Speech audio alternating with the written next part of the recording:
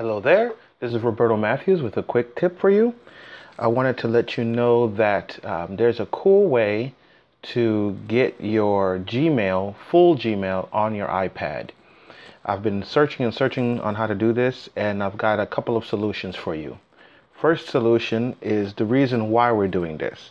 So if you were to open your Gmail, so like for example, I'm going to get rid of this Google Alerts. I get a Google Alert every day, and I wanted to make sure that all the Google Alerts are going to be deleted. So the real easy way to do that is you're going to select your Google Alerts, and it brings up the email that it's the sender's email. You click and you hold that, you press copy, and then you come to your search bar here, press paste, and then it brings up all the Google Alerts. Now, the biggest issue we've had in the past and continue to have is that for some reason Apple hasn't decided. I don't know what the reason is, if it's a server problem or if it's a software issue, but if I click edit here, I actually have to select each and every one of these. Now, if you're trying to get through many emails at once, a select all would be very convenient there. So the way to do that is to actually go to your email, to your Gmail full. So we're going to get out of the regular Gmail program here, and we're going to go to Safari, and we're going to get a new page right here. So basically what we're going to do is we're going to go to Gmail like we normally would, but it brings me this mobile version of the site. So you can't really do much with the mobile version of the site because it gives me the same problem. If I go to Google Alerts right here and select Google Alerts, the details,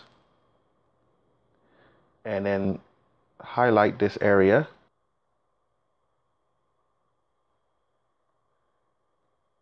so we're going to copy that area.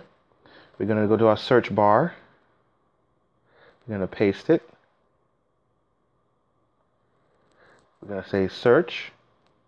It brings me all of the Google Alerts like before, but still there is no select all. So the way to get through that is to actually go back to your folder list, and at the very bottom of your folder list, if you scroll all the way to the bottom, you'll see here the desktop version. So click on desktop,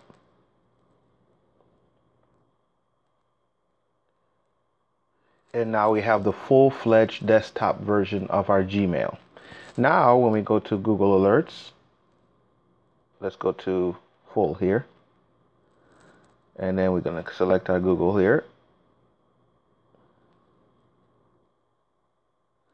Okay, then we say copy, we go to our search area, we say paste,